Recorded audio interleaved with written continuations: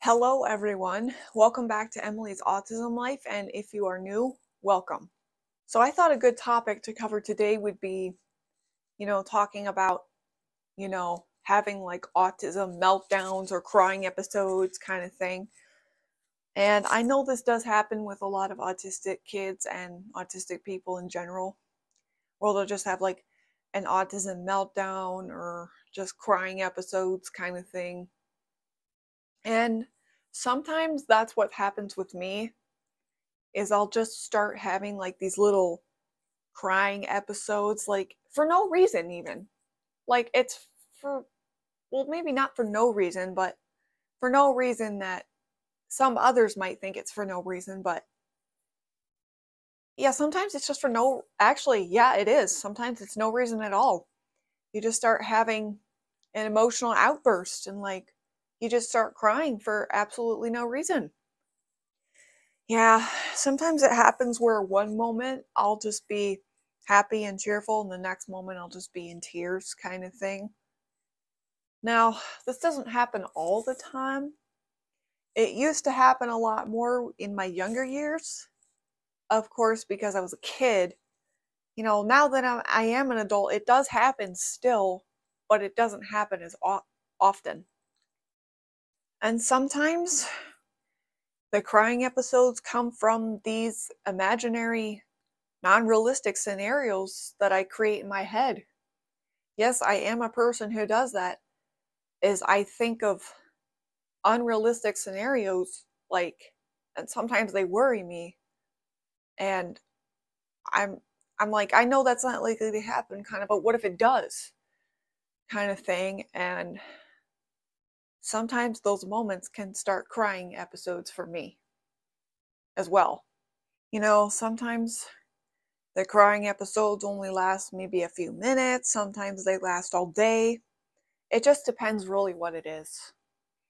Even though I am an adult and I'm 24 years old now, sometimes I still do have meltdowns. Not like crazy, like tantrum meltdowns, but just, light meltdowns kind of. Like they can happen when I'm frustrated at something.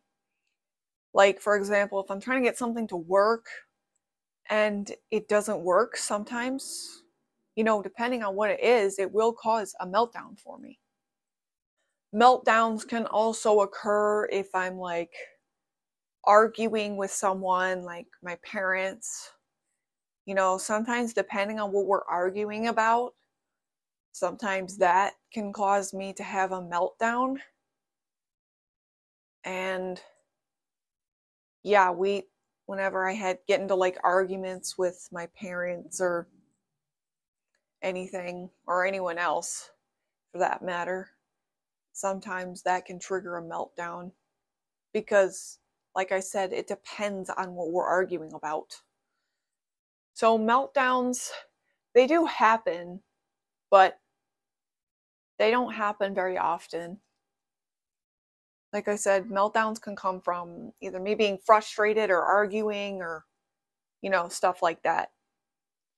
But I wanted to mention that another thing that can cause a crying episode for me is when I get extremely jealous. Sometimes what happens is I get so jealous, like I get upset, and sometimes it triggers a crying episode. Crying episodes can also happen from me just having a rough day or an off day. You know, kind of like, we've all been there, like when you say today is just not my day, because everybody has rough days and everyone has off days. And yeah, sometimes I just start, crying episodes from just having either rough days or off days. A lot of my crying episodes do come from hormones as well. And then usually after, if I've done it for, as long as I need to, I'll feel better. Because sometimes that's the only way to feel better is if you just let it out, not hold it in. So there you have it, guys.